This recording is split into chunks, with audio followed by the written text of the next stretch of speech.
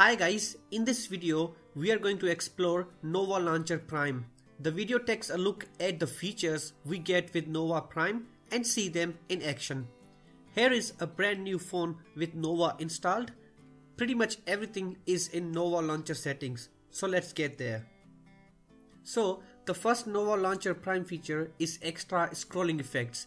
In the standard version we only get 3 scrolling effects which are on the top, but in Nova Prime we get 13 animations in total. Well, each effect looks cool, but I'm not a fan of those. The next and the coolest feature is gestures feature. Nova Prime offers amazing gesture tools. For example, you can open the app drawer, lock screen, search for apps and much more. You can also open an app or create shortcuts like directions to work, send a message to someone or call somebody, etc. Nova is optimized for many applications, so you will find many shortcuts for gestures in the gestures menu. You can create gesture on swipe up, swipe down, double tap plus swipe and a few more. The next thing I'm going to talk about is notification badges. Nova Prime supports 3 types of badges. The first one is the coolest, which is called dynamic notifications. With dynamic notification badges, the notification badge adopts the nature of notification.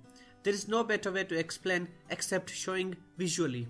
In the picture, you can see how notification on each app is different. Along with dynamic notifications, you can also change the position and the size of the badge. The next one is dots, which is a pure Android Add and Plus feature. The next cool notification badge is numerical badge. Nova takes those badges to the next level. It allows changing the style and colors to give them a more personal look. Furthermore, you can also change the corner radius to make them square or circle shaped. The next and the final big tools are hide apps, drawer group and tabs, and finally folders on the top. Hiding apps is also possible with Nova Launcher Prime, but it's not advanced. A hidden app will disappear from the app drawer, but it can still be accessed in the search menu, and you don't have a control over it, nor you can change anything. The next feature is folders. Tap on Add button to create a new folder in the app drawer settings. Just like One UI, you will be able to put apps into folders and place the folders in the app drawer. And by default, the folders will be on the top in the app drawer. Moving to tabs, this is kind of a cool feature. You can see the default apps tab, which contains all the apps. Nova Prime allows creating multiple app drawers. To create a new tab, tap on the add button and give it a nice name with a preferred color.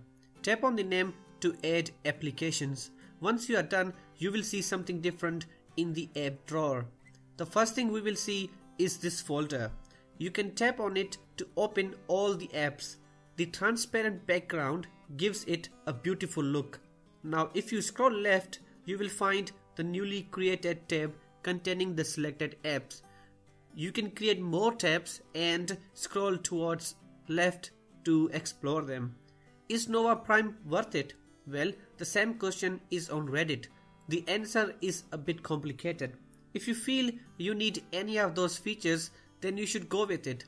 I will also recommend trying other launcher apps like Microsoft Launcher or EV Launcher first to see if they fit. Anyway, thanks a lot for watching. I hope the video Nova Launcher Prime review and features helped.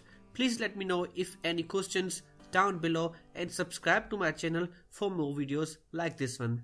Until then, take care.